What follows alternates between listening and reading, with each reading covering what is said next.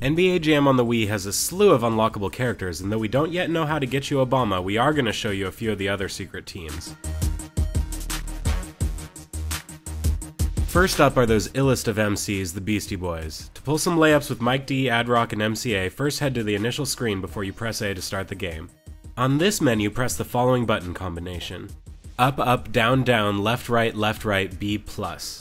Looks familiar, doesn't it? You'll hear a sound if you entered the code correctly. If you want to play a match with your favorite white rappers, just press the plus button on the team select screen to bring up the list of special teams. Tonight's matchup, it's the Beastie Boys versus the LA Lakers. LA wins the tip. Loses the ball. Leaping, slams it in!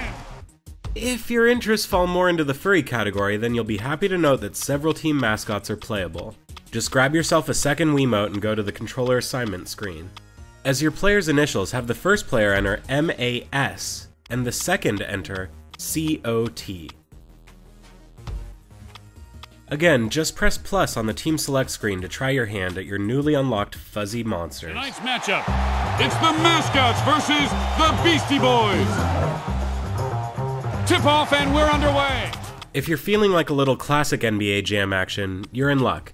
Just enter the initials MJT to unlock the OG Jam team of series creator Mark Turmel and announcer Tim Kitzrow. Next matchup, it's OG Jam team versus the Beastie Boys. Ad-Rock wins the tip.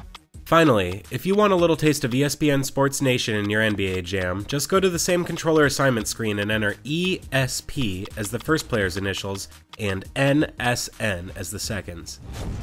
If you do it right, you'll find yourself at the helm of the ESPN team of Colin Cowherd and Michelle Beadle. Sends it over.